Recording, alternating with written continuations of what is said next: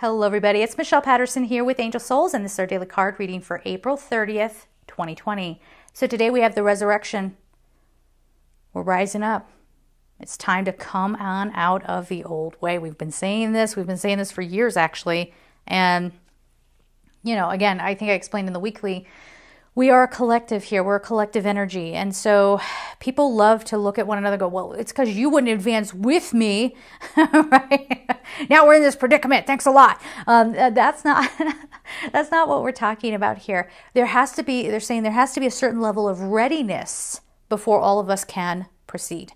And we're now in that place where anybody who's completely given over to darkness. And when I say stuff like that, I'm talking about the ones who actually revel in being nasty. They love it.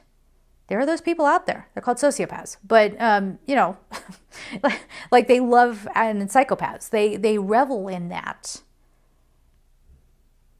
But we don't have to give into that anymore. They can be an island unto themselves now, if that's what they want. And without any light to feed on, you can't survive without the light within you. You can't do that. The only way they have been getting away with still existing is because they torture us. They psychologically mess with us. They track us to get us scared so they can feed. But if we resurrect, if we come on out of that, they have no food. They have no air. And then what? Now, you might say, Michelle, that's kind of dark. And like, what are we supposed to, like, we did our best. We did our best. People have decisions to make here.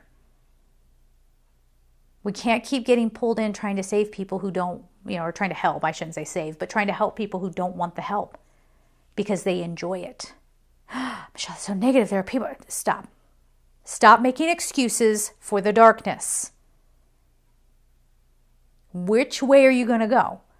Are you going to go follow your sociopath into a world that won't sustain you? Or do you want to get into that light? Better figure it out. And you can't be fake and get into the light. Like I said, you can't fool the universe. Now, as far as people who choose darkness, so, we're saying basically they're going to starve because they don't have the energy to feed off of us. But really, I think what would sooner happen is they try to feed off of one another and poison themselves. This is no joke. This isn't like, oh, this is so sci-fi. No, it's not.